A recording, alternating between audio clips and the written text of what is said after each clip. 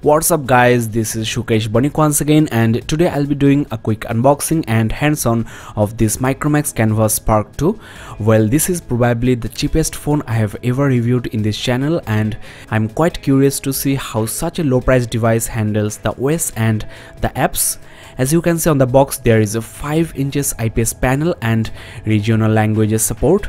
That is Indian languages of course, and though the price on the box is 5199, you can get this phone at unbelievable 3999 rupees, that is around $60 US. You'll also get 500 MB of 2G or 3G data for 2 months and 10 Indian languages support. There is also a marketplace called App Bazaar. Well, the Canvas Spark 2 is available only on Snapdeal in India. I have added a Snapdeal link in the description below, you can check that out, and it's worth mentioning here you will be charged 100 rupees extra for shipping. There you get the specs, quite decent actually for the price. I'll discuss all of this in this review, so be with me. Looks like Micromax is gonna launch this phone in India, Bangladesh, Sri Lanka, Nepal and Russia. Last but not the least, the model name of the phone is Q334. Well, enough with the box, now let's get started with the unboxing and check the device itself.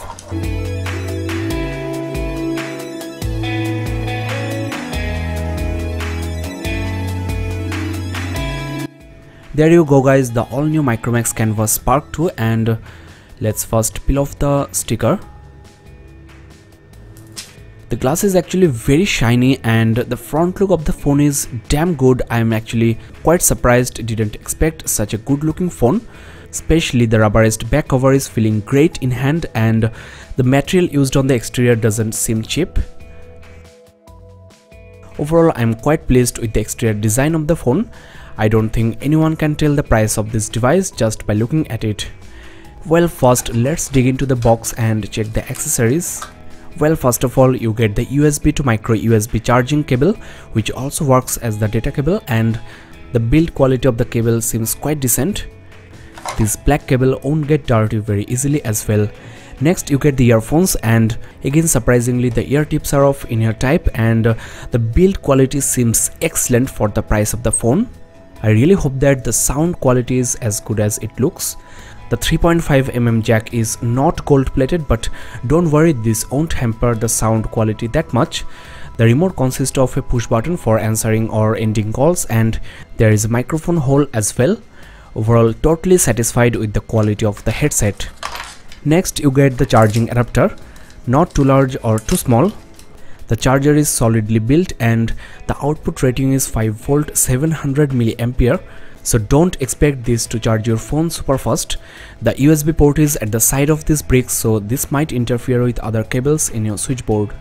Well, the battery on this phone is of 1800mAh, and considering the specs of the phone, you can expect at least 1.5 days of backup on normal to heavy uses. I'll talk about this in the full review of this phone, so subscribe and keep in touch. There you get the booklets as usual, the Micromax download information, some Canvas tab promo card, and the SAR information, the warranty card, and of course the user guide. There is a scratch guard comes free with the phone as well. As there is no Corning Gorilla Glass protection, this scratch guard is very handy. You also get a microfiber cloth and a card for applying this scratch guard, so really nice. That's all inside the box. Now let's get rid of this mess here and have a quick look at the device itself.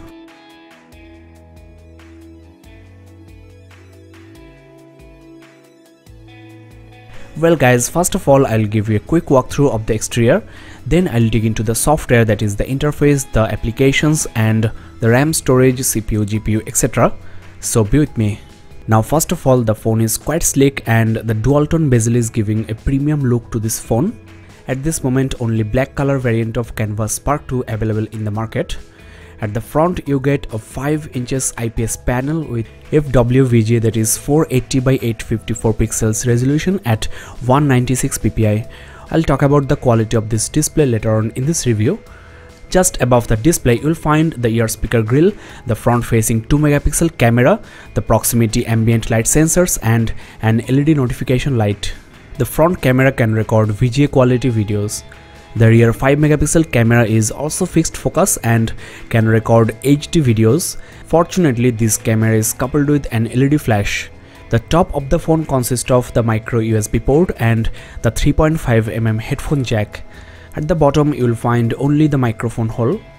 At the left bezel of the phone you will find the volume rocker and the power key. Both the keys are textured. There is absolutely nothing on the right side. The loudspeaker of the phone is placed at the back and the navigation keys are on the body just below the display, so these won't eat up space on the screen. Now let's remove the back cover and check what's underneath. Now this is a dual SIM device, and interestingly the SIM 1 slot takes micro SIM and SIM 2 slot takes mini SIM. This phone is also 3G enabled, supporting 21 Mbps downloading and 5.76 Mbps uploading speed.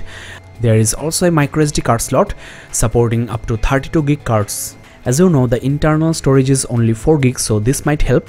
The SAR information is mentioned here and it's far below the limit. Now let's install the battery, switch on the device and show you the display and of course the interface.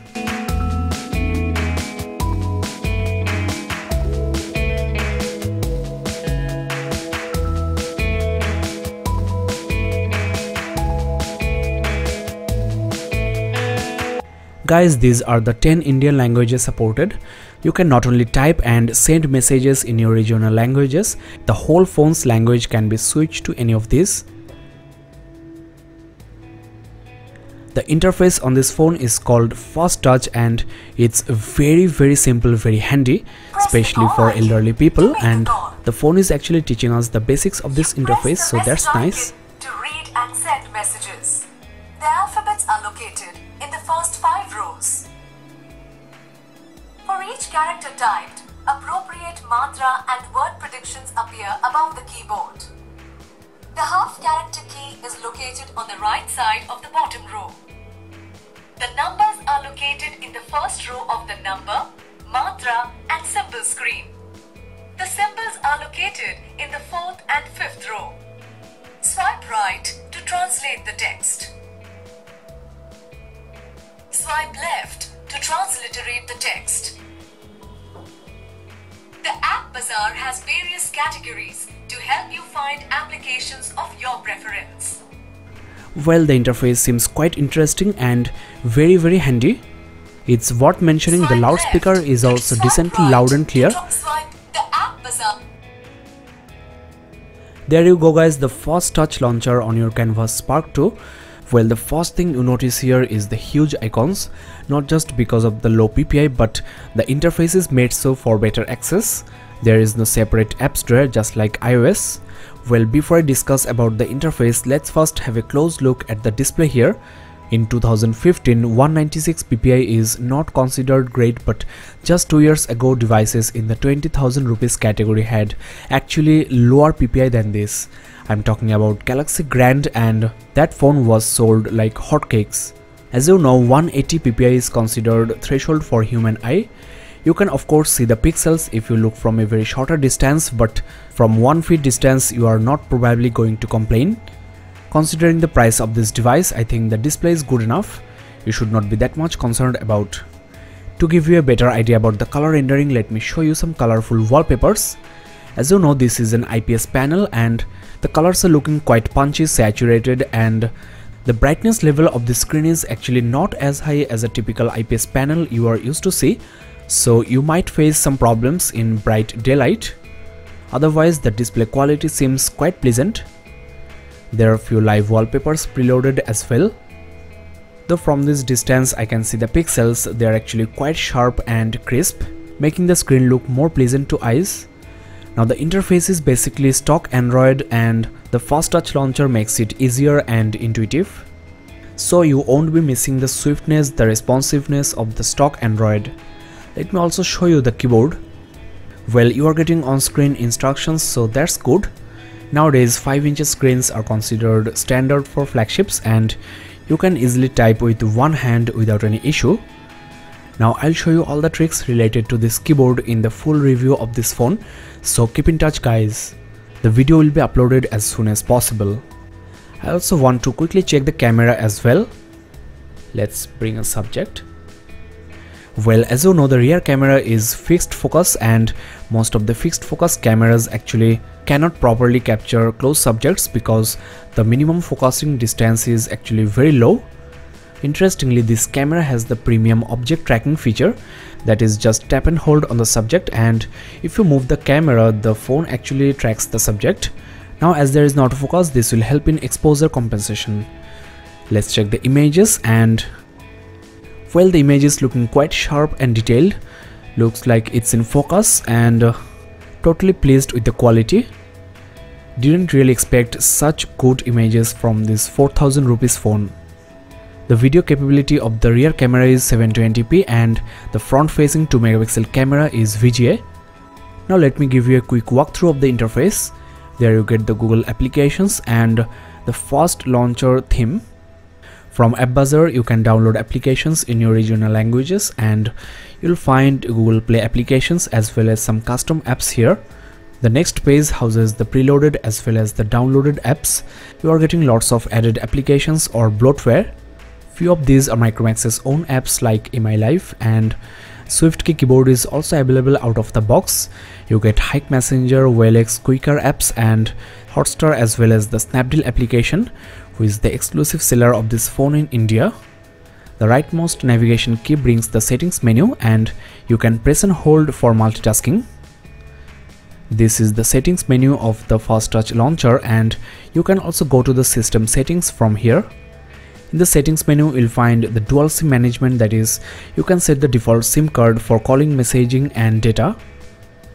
You can also enable adaptive brightness control, that is, with the help of the ambient light sensor, the phone can control the brightness automatically. The power saving mode actually disables multitasking and lowers the CPU clock speed for better battery backup. Out of the box, the free storage for the user is 1.73 gig, which is actually not great, so this is something you should be concerned about. But don't forget that there is a microSD card slot. The RAM on this phone is officially 768 MB, and out of the box, before installing any application, the free RAM is 414 MB, which is actually quite good, better than I expected. I have seen devices, especially Samsung ones, offering 400 or 500 MB of free RAM despite having 1.5 or 2 GB of RAM, only because of the heavy TouchWiz interface. Well, of course, this scenario will change once I install more applications into this Spark 2. Keep in touch for the full review where I'll discuss more about this. Fortunately, this low-cost phone comes with the latest Android OS, that is 5.1 Lollipop. Well guys, this is the end of unboxing and hands-on overview of the Micromax Canvas Spark 2. Overall, this is a value for money device. You can consider one for yourself or your parents or grandparents who needs regional language support and bigger icons, better interface and a sturdy phone. For only 4000 rupees, I think this is a great phone to buy.